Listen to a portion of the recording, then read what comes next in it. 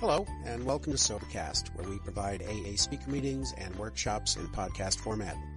We're an ad-free podcast, and if you enjoy listening, please help us be self-supporting by visiting Sobercast.com, look for the donate link, and drop $1 or $2 into our virtual basket. We hope you enjoyed the podcast. Have a great day. Hi, everybody. I'm Robert. I'm an alcoholic. Through the grace of God, and because the program of Alcoholics Anonymous works, once I actually started working the steps, I've been sober since March 13th, 1990. I'm just incredibly grateful for that. And I really appreciate Randy. I want to thank Randy. I want to thank the committee for having me. I want to thank Mike for taping, because that's just a tremendous service, and I wanted to make a point to thank him for that. But just by a show of hands, how many people grew up wishing that they would become an alcoholic so they could get together with several other hundreds of alcoholics to hear somebody give a talk at 9:30 on a Saturday morning? Just by a show of hands. Me neither. I'm going to try to explain to you at least how I got here, and hopefully how you can get something out of that. What I'm going to do is explain a little bit about what I was like, what happened, and what I'm like now.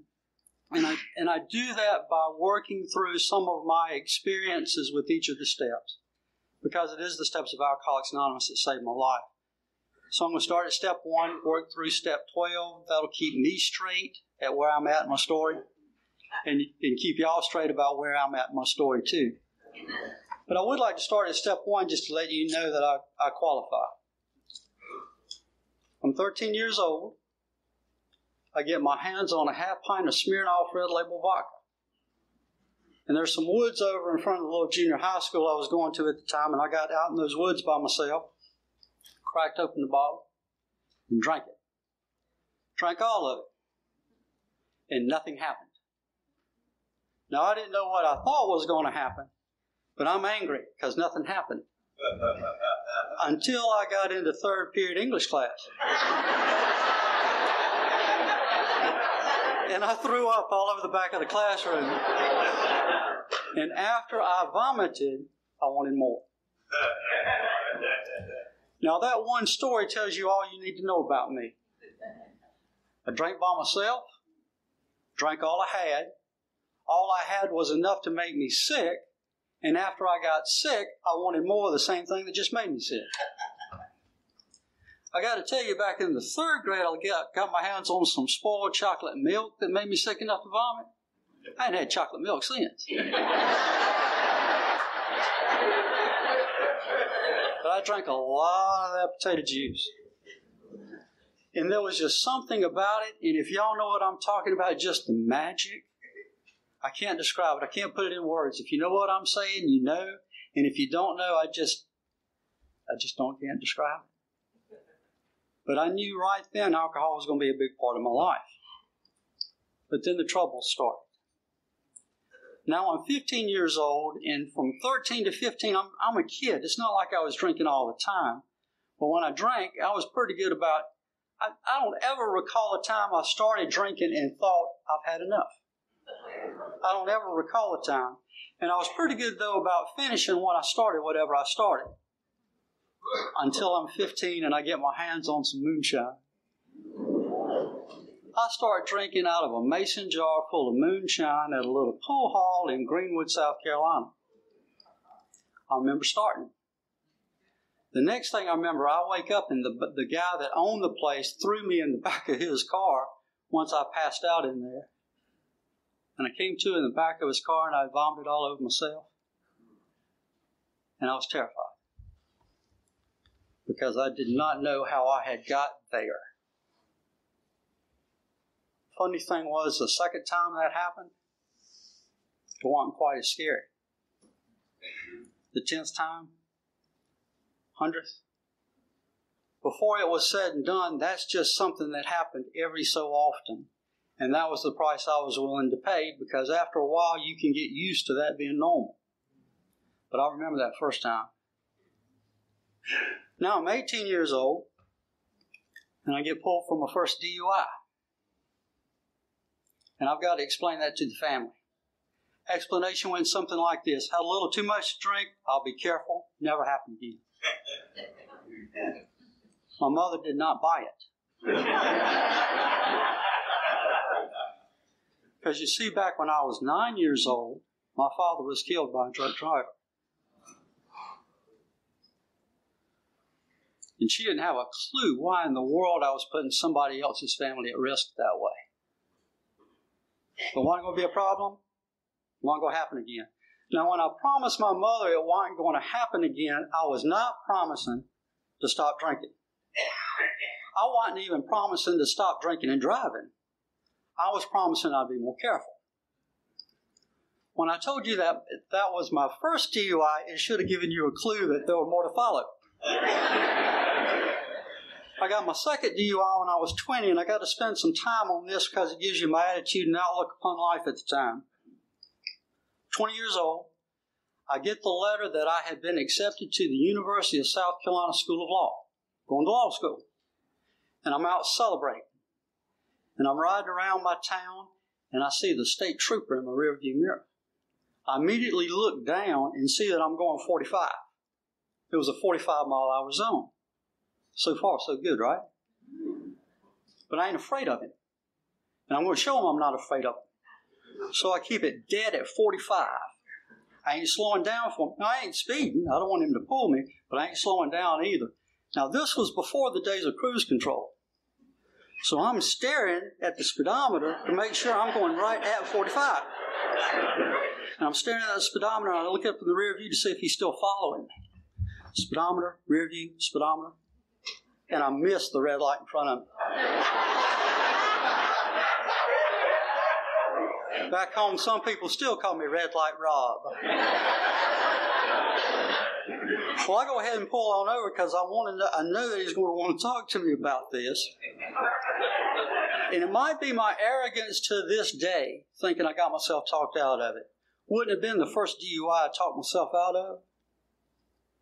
And I just don't know and will never know because he started searching my car. Now, I've had classes. I know he can't do that. I know he knows he can't do that. He just doesn't know that I know he can't do that. So I tell him.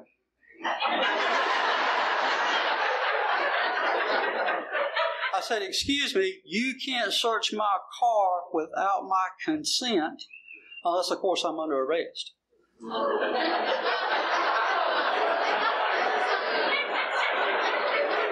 On the way to the police station,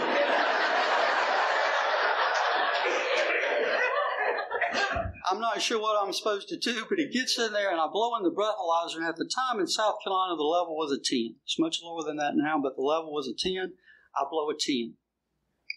If I'd kept my mouth shut, I heard a comedian one time say that he knew he had the right to remain silent, but the inability to do so, because I know my rights. I know I've got the right to demand a blood test. I demand a blood test. Blood comes back 18. I'm on my way to law school having shown them who they were dealing with.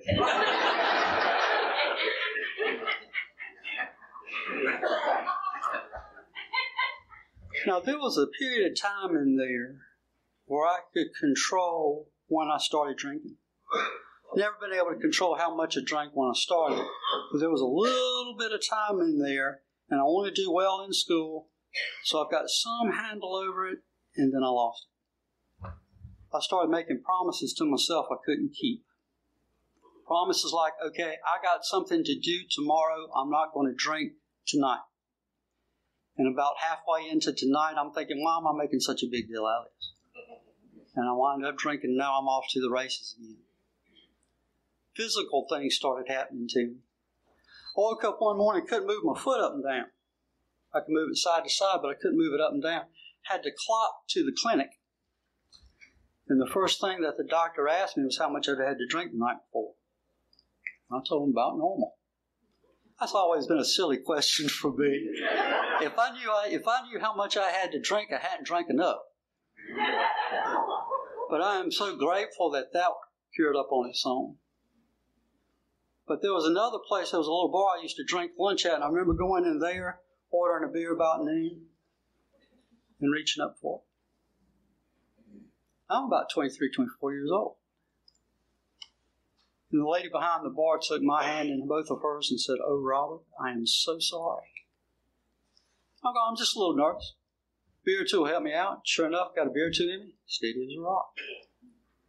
Didn't have a clue that I was going through alcohol withdrawals. Worse yet was the stuff that was going on in my head right about this time. I would start off at some of the nicer bars dressed up like about I'm now, drinking top shelf liquor with the piano playing in the background, figuring out how I was going to run this thing one day. Before it's said and done, I'm at the sports bar. Now I've lost the tie, got the jacket, and talking about the game. But then before it was said and done at night, I was at the Pool Hustler. Because there was a little, God, this was a dark, dank, scuzzy pool hall that I was wound up shooting pool. It was the kind of place that you walk into and your feet stick to the floor. And you're pretty sure you don't want to know why. Could be beer. Could be blood. Nobody really wants to know, but that was my hangout because it stayed open to 6 o'clock in the morning. And so long as I was shooting pool, the way I could normally shoot pool, I could drink about that long. And now I've graduated law school. And things have gone really bad that last semester. And it got particularly bad when I got the application because they got this like 10-page application to take the test after you get out of law school. And one of the first questions was, do you have a problem with alcohol? Worse yet, I think the third or fourth question asked me for my arrest record. They asked me for my arrest record and only left me 3 spaces. I had to attach a separate sheet. And I'm looking at this sheet, okay, by that time I had gotten 3 DUIs. I had gotten my license back. I hadn't had my license for 3 or 4 months. I got my 3rd DUI.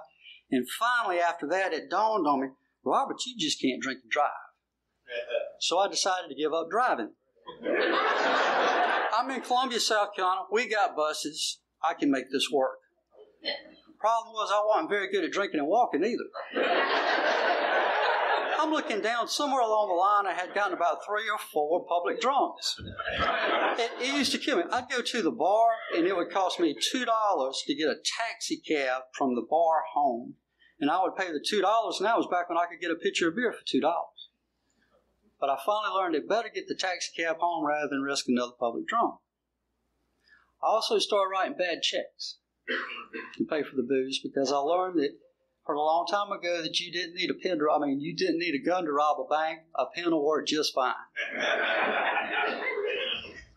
Now, I'm looking at this list of my arrest record, and I'm thinking, anybody that takes a look at that might think that I got a problem with alcohol. So now I got to do something, and I checked the box, yes, I have a problem. But then I immediately checked myself into the state treatment center to show them I'm trying to do something to help myself. Now, folks, I don't intend to stop drinking. I am building a resume. Because I know I got to go in front of this committee of folks that's going to decide whether or not I can take this test to be a lawyer. You go in there, I get out, I wind up at a homeless shelter, but that's okay. I was the only one there with a law degree.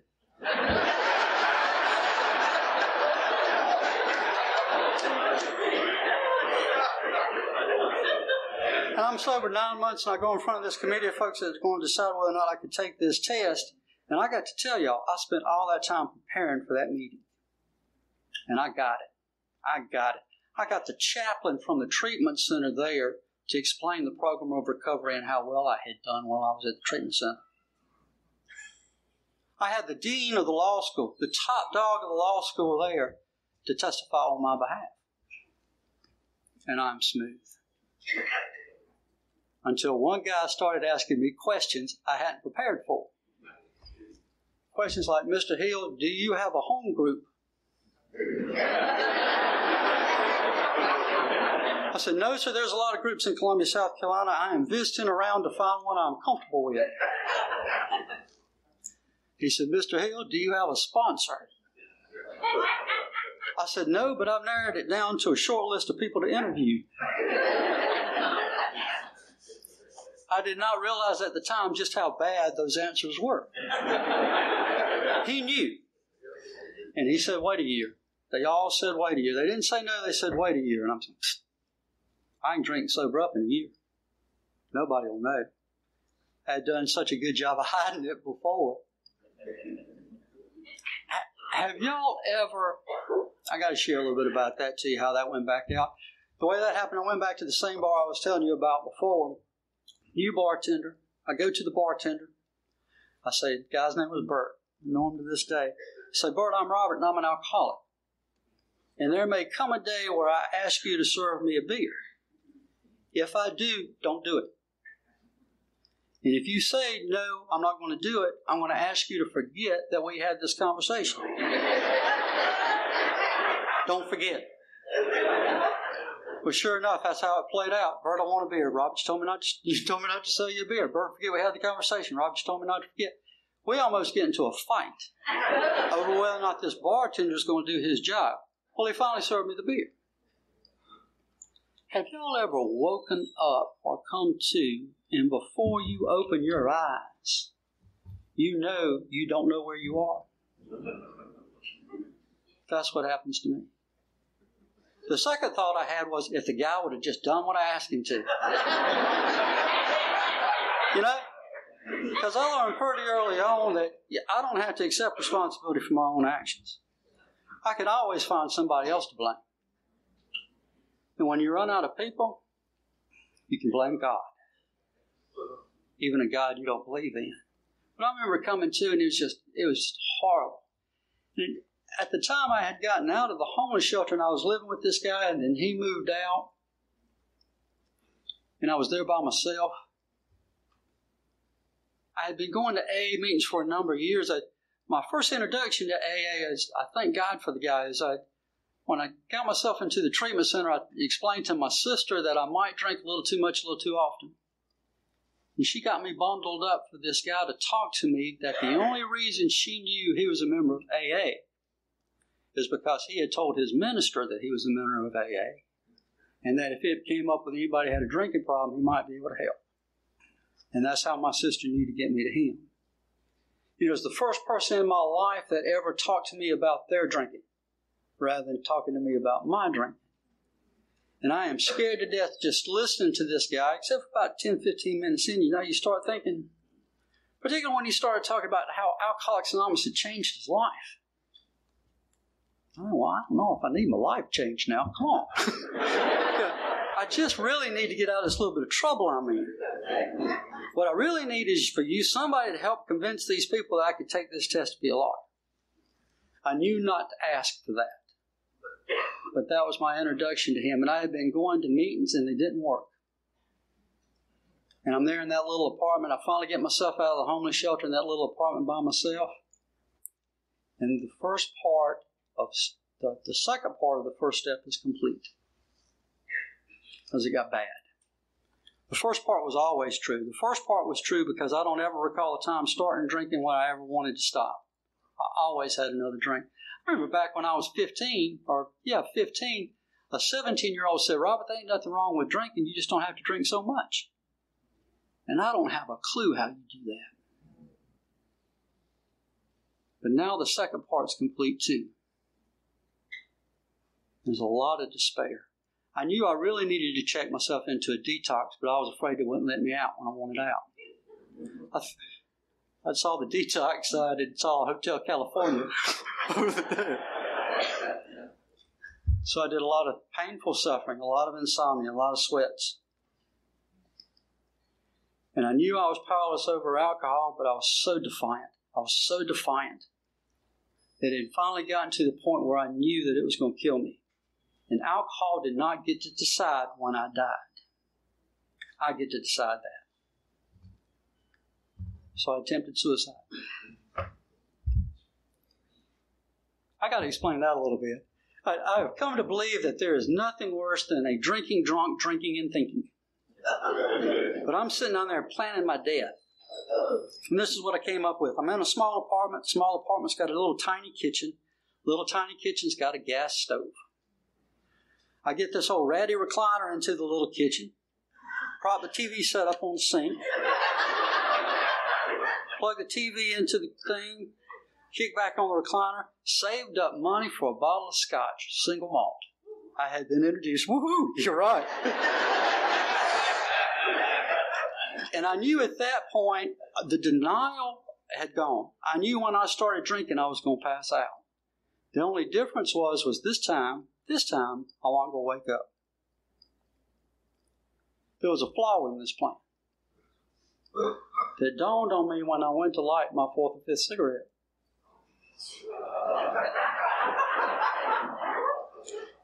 And the cigarette lighter popped up a little higher than normal. And I had what our book calls a moment of clarity. When I realized I could blow myself up. And I did not want to burn to death. So say what y'all want to about cigarette smoking. Once upon a time, it saved my life. Now, you would think that was enough to get my attention to do what I needed to do, but the problem wasn't getting my attention. Alcohol had gotten my attention. The problem was I didn't see a way out. I didn't. Finally, my boss saved my life, or had a role in saving my life by getting me into outpatient treatment. And there was a guy there who was my age. I was 24.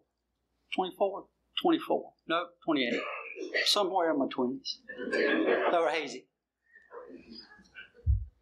And I went up to him and I said, look, you got to find something other than AA to help me, because I've been going to AA meetings for 4 years. AA doesn't work for me.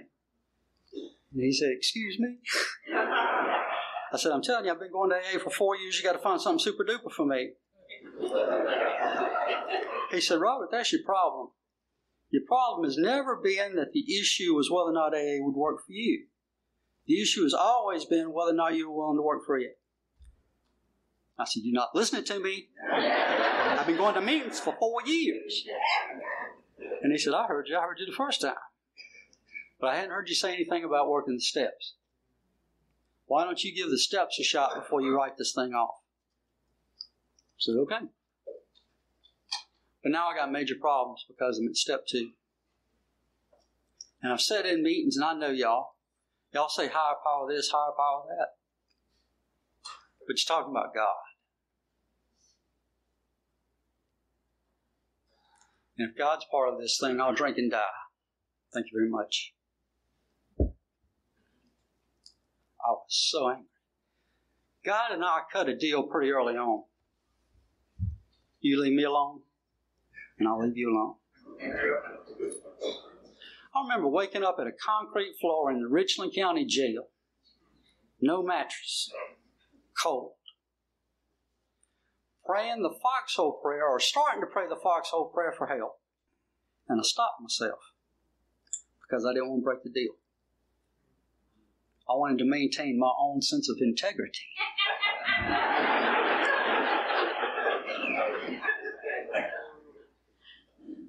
You see, God had killed my father.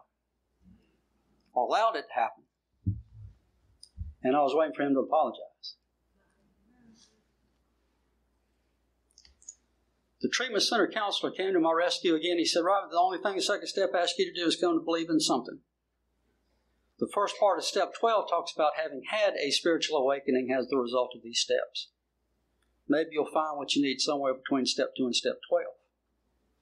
Okay? So now I'm at step 3, and step 3 wasn't a problem because the only thing I decided that I was going to decide was to work the rest of the steps. But now I'm at step 4. Oh, goodness. I used to sit in 4th step meetings, talk about how to work the step, thinking I'm working the step, talking about how to work it. We'd have these grand debates. Is it 4 columns or 5? Do you put it on white paper, yellow paper? Line paper, unlined paper. Well, you're sitting down there, and throughout all these debates, I got to tell you, just a few years back, I went back to my first home group, and there was this lady there that was there from the very beginning. Same coffee pot, same table. And I said, do you remember when you sit around this table argue about how to do the 4th step? She goes, oh, yeah, I tell newcomers about that all the time. I said, really? What do you tell them? She said, well, I'll tell them, me and this guy used to argue about how to do the 4th step. I went ahead and did it and stayed sober. And he didn't and didn't. And that about sums that up. When I actually started doing it, though, I had a couple of revelations I got to share with you. Number one, the most meaningful song to me afterwards when I realized what happened was Jimmy Buffett's Wasted Away Again in Margaritaville. Talk about waking up with strange tattoos. Blaming a woman. We can do that. Or saying, okay, maybe it's really nobody's fault. It may be my fault. Yeah, it's my fault. And when I got to the role that I played in it, it was transforming. The other thing, it dawned on me working through that process that God did not kill my father. It's a 17-year-old girl. And out of all the times I drank and drove, it could have very easily been me. And had it been me, that would have been on me. That wouldn't have been on God. So I was able to get over that and give God a break. And that kind of punched a hole in this wall that I had built up to let a little sunlight of the Spirit in. Just enough to get me to the fifth step. Because once I reached those revelations, looking at the piece of paper, I had to share it with somebody. The guy that I shared it with was 7 years sober. You might as well have said 7D, 700. I couldn't picture staying sober that long. But I'm in there and I'm talking to him, sharing with my deepest, darkest secrets in the fifth step. And I got to tell y'all, he ain't batting an eye.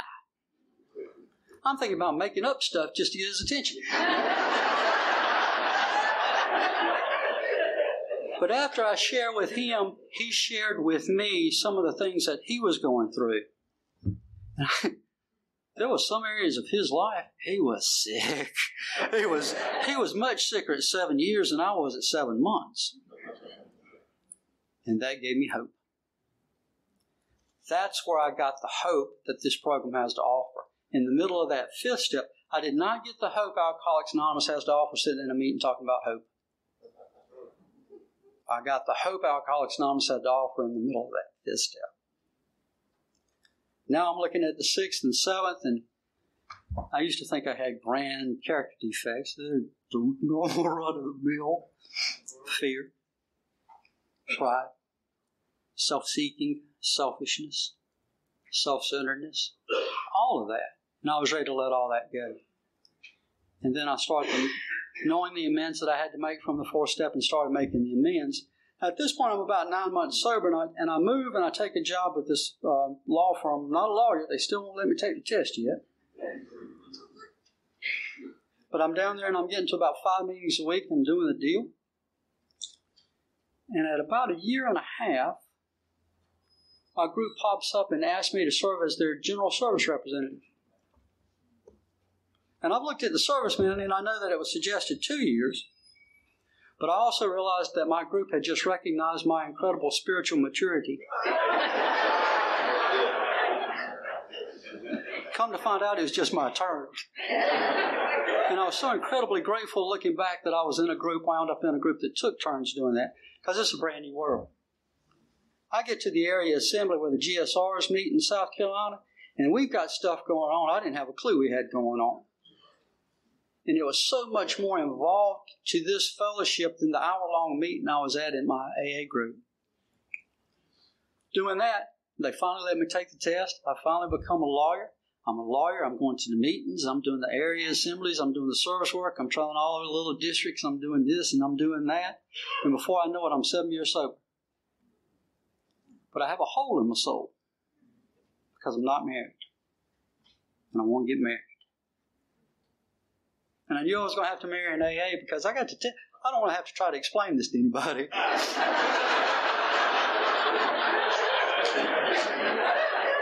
So now while I'm doing all this service work, traveling all over the place, I'm keeping my eye out. Multitasking.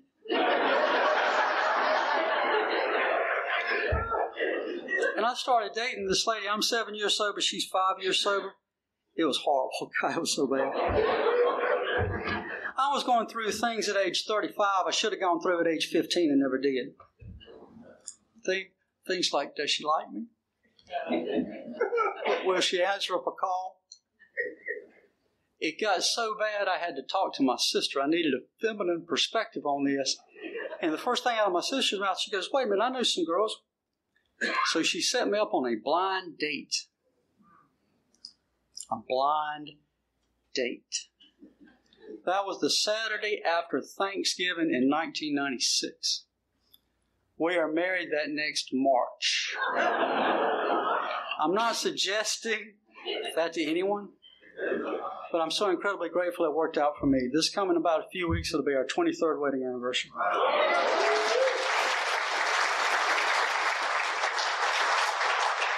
And now I'm married, and I'm still trying to do the deal, but I've rotated out of the positions that I was in AA, and I'm focused on work, and she focused on work, and we're making this marriage thing go. And I got to explain to you just a little bit of time explaining how you could work the steps backwards. For me, the first thing that went was the area assemblies, the GSR meetings, because I didn't have a position, didn't see a reason to be there, no point in making the trip to go and do that kind of thing. The second thing that went was working with newcomers. I ain't working with newcomers. I work with people that work with newcomers. To aggravate, I ain't doing it no more. Rotating. Cutting myself off from the lifeblood that this program has to offer. The next thing to go was all the AA meetings I was going to, because it was a fairly small group I was going to. I'm sitting there. I know what they're going to say. This one guy says about 3 things, and 2 sentences into his share, I know which one of the 3 it's going to be. Worse yet, it dawned on me they know what I'm going to say. So I wonder why I'm there. So now that dwindles down. But have no fear, because me and God, we got it going on. I have had a spiritual awakening as the result of these steps, where I woke up one morning and realized I hadn't had the desire to drink the day before. And I knew that that was something greater than me. Frankly, in my mind, to God of my understanding, something greater than you all. But there was something there where I realized I hadn't had the desire to drink.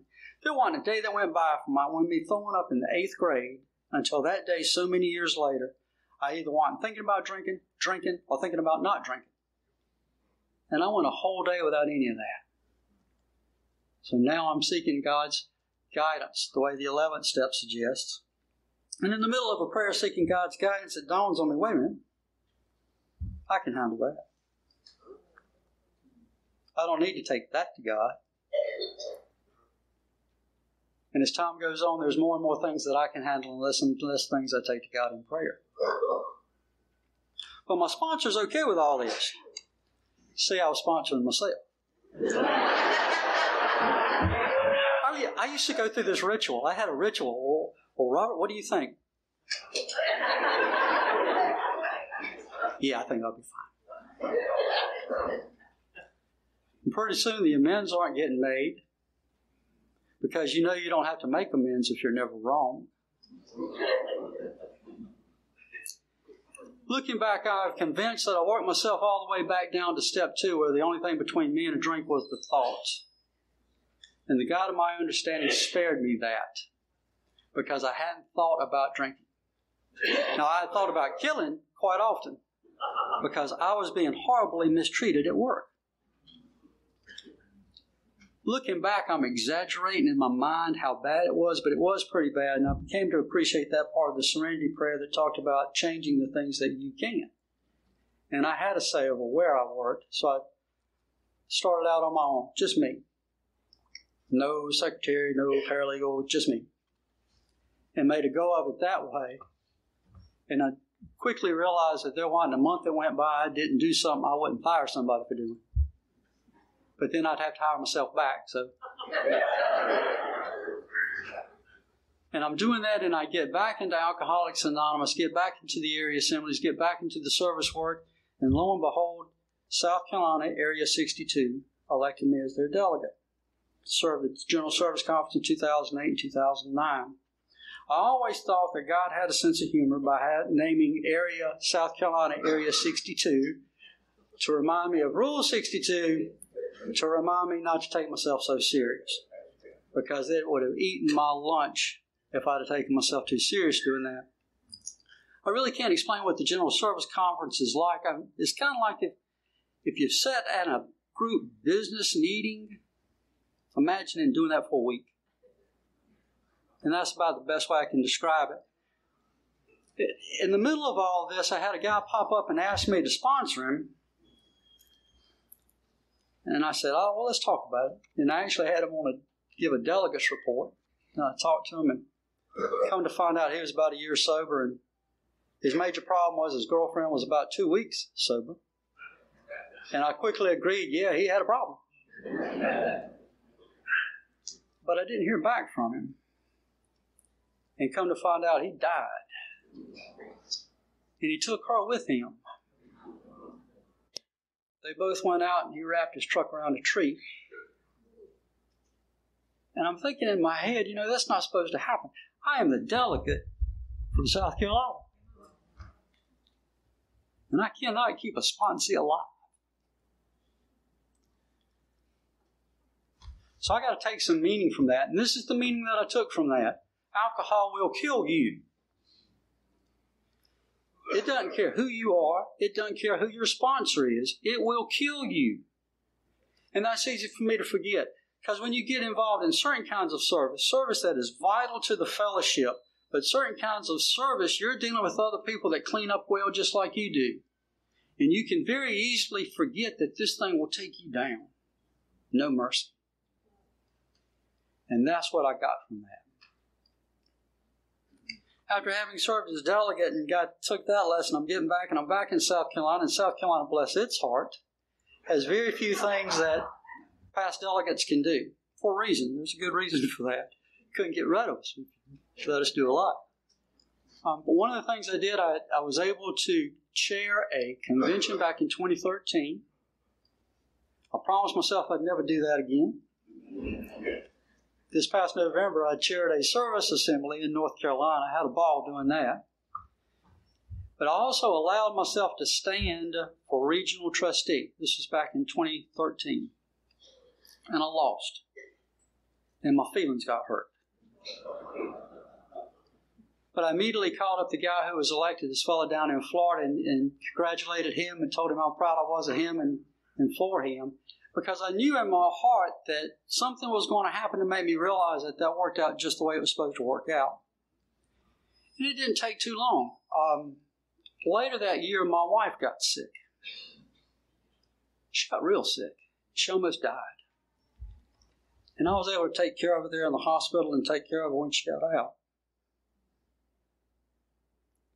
In the middle of all that, she said, you wouldn't be able to do this if you'd have been elected trustee. I said, I know. But I also knew I wouldn't have been able to do it had I not stood. Because preparing to stand for trustee, I had worked my work schedule in a way to open up blocks of time to do what I needed to do to serve you. And God took that time to allow me to serve her. And she was so sick. She got so sick, and then when she got out, she had to take IV antibiotics that made her sick, and she started vomiting. And she didn't know how. She would stand in front of the toilet, flat-footed, put her hands on her hips, bend over, trying to aim. I go, no, baby, no, you got to get down now.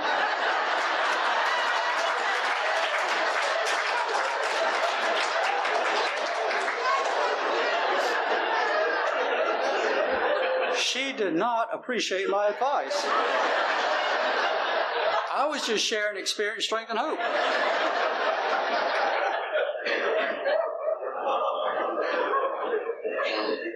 But we got through that, and several other things worked out. And what I'd like to close, because I think at this point I'm probably at the last part of Step 12. I told you a little bit about where I was with Step 11 and discovering. I was going to say discovering or finding God, but I always remember there was this lady in my home group once upon a time. She said, honey, God ain't lost. So by doing the Step 11 and Step 12, and I share with you a little bit about that, I do this every so often, and I'm still as active as they'll let me be. sponsoring folks and trying to carry the message that way. But let me end just the last few moments I have with 5 quick stories, because it goes to really the way that I was like and what happened and what I'm like now, talking about family. Because that's part of practicing these principles in all our affairs, because family's tough. And I would like to start off with my first stepfather. And when I say my first stepfather, it kind of gives you an idea. It's kind of like my DUIs. There was more than one. My mother wound up outliving 4 husbands. She didn't divorce any of them. She just outlived them. And I can promise you she didn't make a dime off any of them. But the first one was a Southern Baptist minister. Now, if any of y'all had bad thoughts when I said Southern Baptist minister, this guy was a poster child for that. And this is not the 15-year-old Robert Hill saying this, is the 57-year-old Robert Hill saying this. This guy was truly a piece of work. And I was going to let him know. I was going to tell him off exactly what I thought about him, but I knew I had to wait, because if I'd have done it too quick, he'd have just dismissed it as drunk talk. So I figured, okay, I'm going to wait a year. I'm going to get my birthday cake, get my chip, let him have it. And the old man up and died on me before I could get a year in. Couldn't believe it. I am at the cemetery at the graveside talking to the dirt. Talking to the dirt. And I caused my mother pain, because she had just lost her second husband, and I was there making this all about me. She remarried, and I loved this guy. This guy was a great guy. Once upon a time, my mom was in my ear, and he said, "Ruth, leave the boy alone. He's hungover. He can't pay you no mind." And she said, "Well, Charlie, the boy's either drunk or hungover all the time. When am I supposed to talk to him?" When he passed away, he died in a hospital full of family and love, and I was holding his hand. And I was able to bring my mother some comfort. Now, I don't know how you get from there to there. I can't explain it. I really can't describe it that well. I just know that it's the 12 steps of Alcoholics Anonymous. It's the redeeming and transforming power of the 12 steps of Alcoholics Anonymous, because I don't have directions there. Now let me tell you a little bit about my mom. Back when I tried to kill myself, things were so bad, and I was hitting her up for money pretty regular. I didn't have a job, I was unemployed, unemployable. And I remember one time I brought her to tears, because she said, "Do you just want me to go ahead and die to get whatever you need, or get anything you can from me now?" And I remember thinking that wasn't such a bad idea.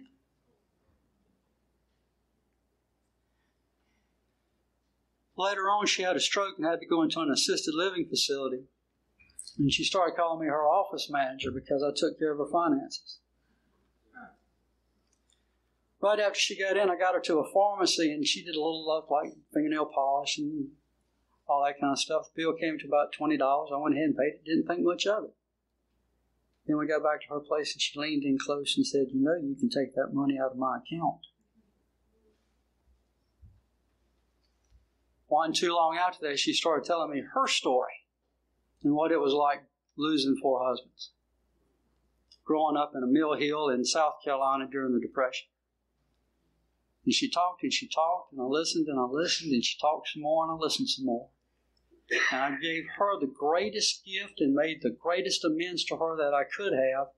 I did not interrupt, and I listened. And she finished, and I walked away amazed, because throughout all of that, she never once mentioned my drinking. This was the lady who told me that she was so afraid every time the phone rang, because she knew this time it was going to be the police calling, letting her know that they had found my body. And that relationship was healed. Wasn't too long after that, she passed away. She died on a Tuesday, and the Friday before that, my sister and I had taken her out to lunch, and I had gotten her back to her place. And on the way out, she said, "I'm glad you had a chance to visit. We always have fun, and you always tell me I'm pretty." And that's my last memory of my mother alive. How do you get that? I don't know, except for the redeeming and transforming power of the 12 Steps of Alcoholics Anonymous. Now a quick story on my mother-in-law. My wife was going to be here with me this weekend, but come to find out it's my mother-in-law's 90th birthday today. She's kicking. Her husband passed away a number of years ago. I think it's been about 10 or 11 years ago. And she shared with me that she started keeping a journal to help her grieve. And she let me know that she wrote down in her journal that she knew her husband was in heaven, letting my father know as a son-in-law. Now I got to give you an idea about what that kind of change was like. Back when I was shooting pool in that dark, dank pool hall, every so often I'd try to expand my horizons and try my luck with the ladies. I tried to pick up this one lady one night, and she wasn't having any of it. I can't imagine why. But she went off to the bathroom, and then this other girl came up, a friend of mine, and said, "Robert, you don't want to mess with her." I said, "Oh, yeah, I do." And she said, "No, you don't. She vomits and rolls around in it." I just figured we had something in common.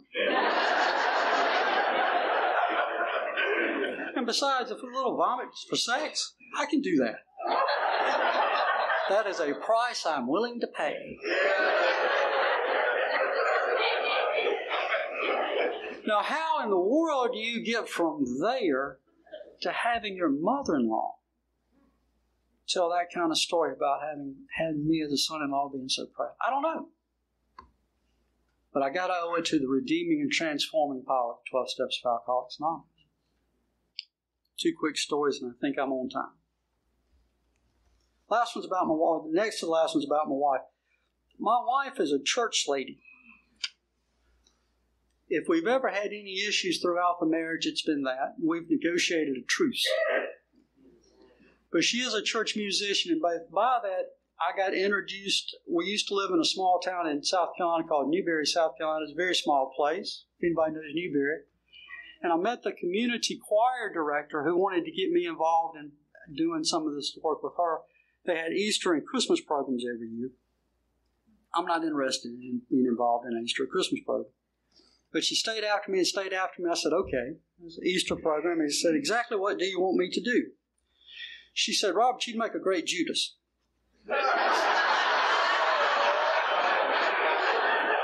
I got no interest in being Judas in an Easter program. But she said, "Here, look at the script. Look at the script." Now, I got to tell you, don't go out and say Robert Hill says this is in the Bible. I know it's not in the Bible. But whoever wrote the script gave Judas some great lines. Stuff like, "It's not my fault." I think I can pull this off. So I'm doing this, and it's going pretty well. And my wife's asking me, she said, "How are you doing this?" I said, "I just remember once upon a time, nothing was ever my fault." And she says, "I cannot imagine you ever being dishonest." Now, how did that happen? This is from a lady we've been married to for a number of years who's heard my story enough times for her to tell it if she had to. And there I go. Now, how did that happen? I don't know. Except for the redeeming and transforming power of the steps of this program. One last story. When I was in the homeless shelter, there were 3 kinds of people in the world. There were people that could hurt me, people that could help me, and people I didn't care about one way or the other. And my primary goal in life was to take the people that could hurt me, change you into someone that could help me, and use you up. That's what I had to do to be able to drink the way I drank. Today, I know people all over the place. I've got friends from all over, and it's more than just that. As soon as I got here, y'all made me feel so comfortable. This is a fantastic convention. And y'all made me feel so comfortable. And it's like people who I love, and I know who love me, and I wouldn't have gotten at any other place except here, almost drinking myself to death. And I thank you for that. Thanks.